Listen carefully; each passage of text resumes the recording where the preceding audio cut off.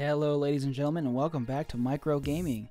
Today I wanted to look at tiling your textures. Now in the old version of Blender you could do this relatively easily. However, in the new version it's a little bit different.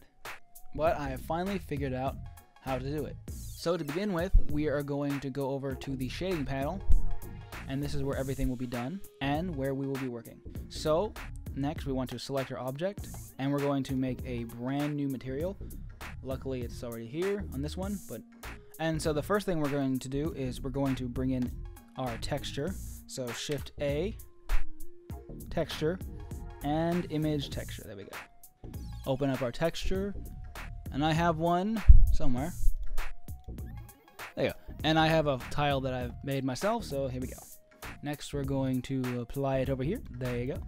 Alright, now that we have our image all set up, we're also going to bring in another component. Mapping. Select it up to here. This will be the tool that we will be using to tile everything out, but we need one more thing, and that is texture component.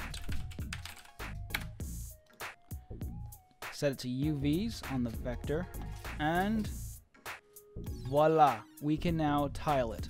And if we go back into modeling, we should be able to see it. Now there is a bit of an issue, there's a bit of a bug. To get it to work, you need to apparently start working on it in the shader panel.